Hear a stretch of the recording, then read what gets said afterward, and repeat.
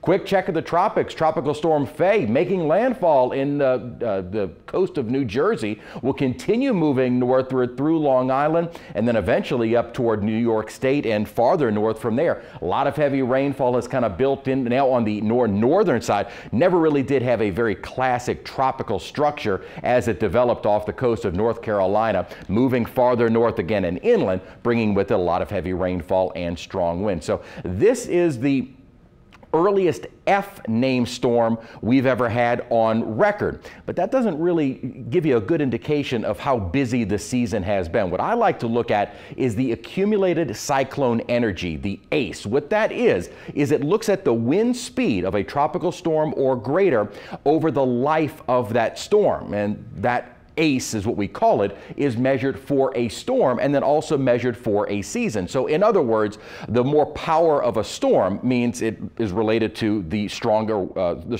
strength of the winds, as well as the length of time that storm has been alive. And if you look at the ACE value now compared to this same time in 2005, this orange color, and I want to thank Peyton Malone for building this, this is where we are in terms of the amount of energy with the number of storms that we've had. For that same amount of storms back in 2005, we had already had an ACE value over 50. So the storms that we saw early in the season in 05 were far more powerful than the storms we saw early this season. So yeah, we might have had 6 compared to this same time in 2005 of only 4. The 4 that we had in 05 were far more powerful. So again, it's more of just the number of storms, it's the power of those storms.